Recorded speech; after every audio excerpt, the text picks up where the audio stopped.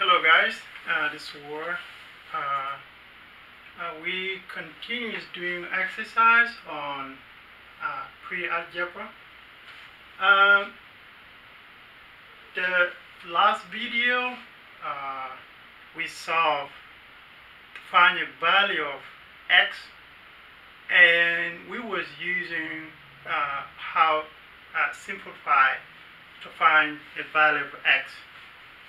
Today we will use a different technique, and it's the same, but we have a formula we can use to find the value of x. So as you can see here, x equal minus b plus or minus the root of b power 2 minus 4 times AC. All these are divided to 2a. So the value or number you're going to plug on those a and b and c is what we have here. So we have 2x squared plus 3x minus 2 equals 0, because this is equation, so it have to equal 0. So what you want to keep in mind here is you're going to have two answers for this question. The first, we're going to solve the problem using the plus sign or positive, and the second step we're going to use a negative or minus. So here at the end of the solution, we should have two answers for this problem. So the first time we're going to use plus sign or positive to solve the first one. So we're going to get the value for x the first time using the plus sign. The second one we're going to use minus, so we can get x. So we can say we're going to have two answers for this problem. You can use using simplified method, but today we're going to use this rule to be able to get the value of x. Another thing you want to know is multiplication. When we have minus times minus or negative times negative equal positive is the rules. So whatever numbers you should have a positive, but if you have a negative times a positive, you should get a negative. So this is a rule you should be familiar with.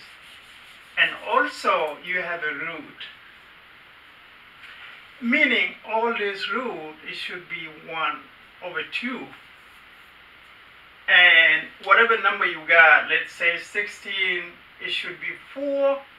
If you got 64, it should be 8. So if you got 64, it should equal 8. 16 equal 4. This is 8. You got 121. It should be 11, and you go on. So those things you should have, that skills to help you to solve this kind of the problem. So the first thing we're going to solve, like I said, a positive sign or plus sign. So what we're going to do, because we have a small board here, so we just raise the A and C, and then we're going to raise here, we're going to raise B, and we're going in this time. So what we have here, it should be B, so we have minus 3. And inside the root here, we should have 3 squared. And here, because we have A times B, C, so we should have 2 times minus 2. And here it should be 2 times 2.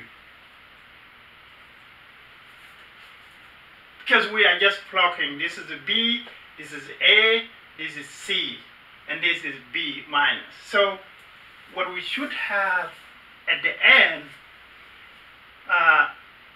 we're going to have minus 3, which is we are trying to find a value of x. And we say we're going to use the first time. So 3 squared should be 9. And 2 times minus 2 should be minus 4 times minus 4. You should get a positive 16. And all these are divided to 4. Because 2 times 2 is equal to 4. So your answer should be minus 3 plus 5. And all this divided to 4. How we get the 5? Because at 9 plus 16 we got 25. And 25 or root 25, it should equal 5. And that's how we got 5.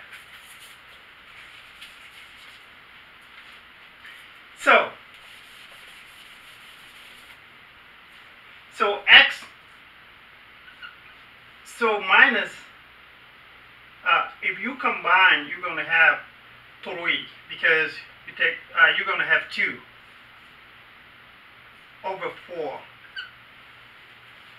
So you're going to have 1 over 2, which is, that's the first answer for x. So x is equal 1 over 2. So the second solution should be minus. So we're going to go back to the same thing. So x equal minus 3 minus, and you have 9 plus 16, and all this divided to 4. So when you take these out, this one it became 25, which is equal to 5. So you're going to have x equal minus 3 minus 5, because the minus here outside, when this one it came out to be 5, you should have minus 5. So that's how you get 5, minus 5. And all this divided to 4. Are you here with me? And then it should be equal minus 8. And all this divided to 4. You should get minus 2.